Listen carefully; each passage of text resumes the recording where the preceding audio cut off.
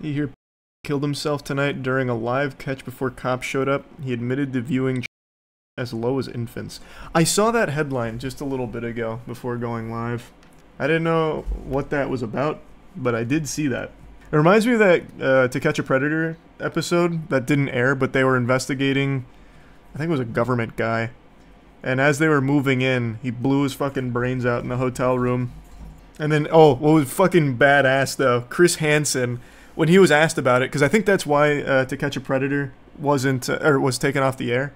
I could be misremembering too, I don't remember if it was a hotel room. But regardless, some high-ranking, powerful person was being investigated by Chris Hansen. The team shot themselves, fucking pink-misted their brains. And Chris Hansen was asked about it, like a long time ago, probably like 4 or 5 years now, asked about how he feels about it, and he's like, well, I don't lose sleep over it.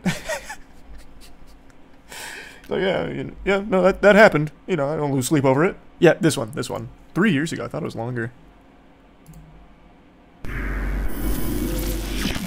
Thanks, Bray. So the show started in 2004. Mm-hmm. And there were this is kind of 12 setting the stage across the U.S.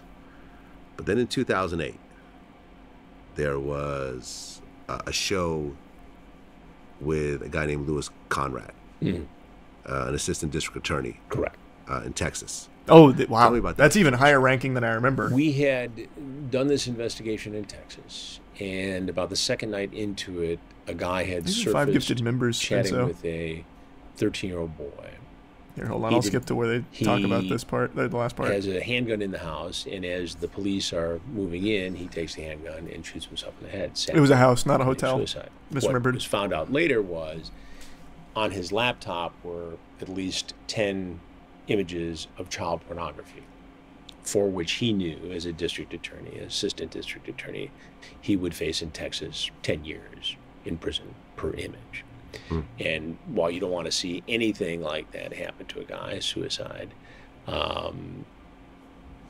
you could pretty much clearly assume that he didn't want to face the music on that and chose to take his own life.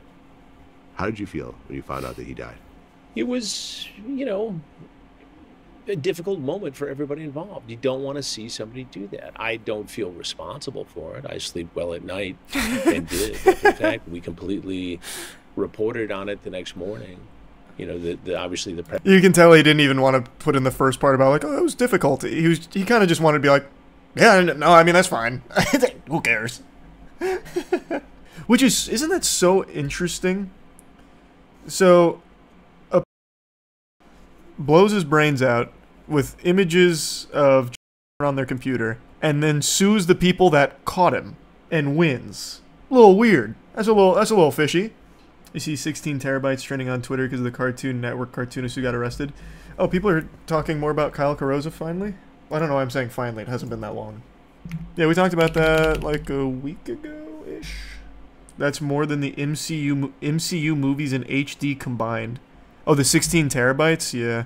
I actually don't think the 16 terabytes was known at the time because that is an astonishingly large amount. Where are you seeing 16 terabytes? I keep seeing 600 images. But 600 images wouldn't come out to 16 terabytes.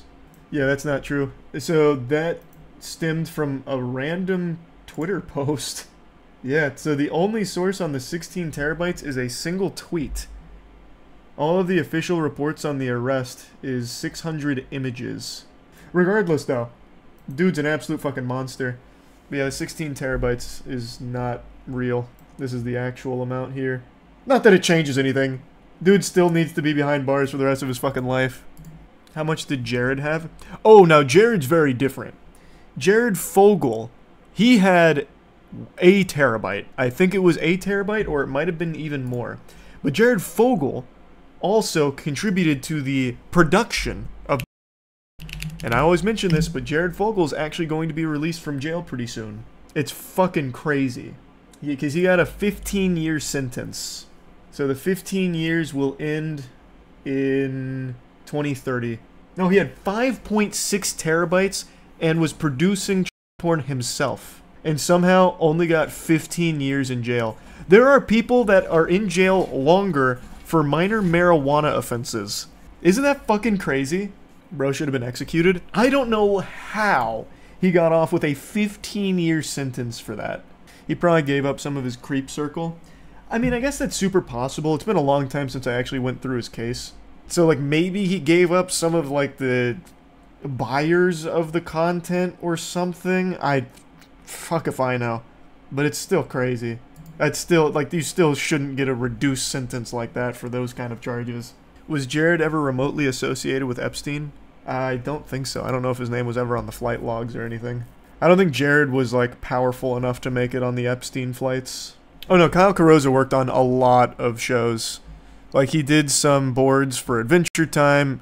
His series was The Mighty Magiswords. That was, like, his show. But he did work on everything. Literally everything. He was deeply tied in the animation world. Yeah, like I said, Jared Fogle, he'll be out in 2030 somehow, even for that shit.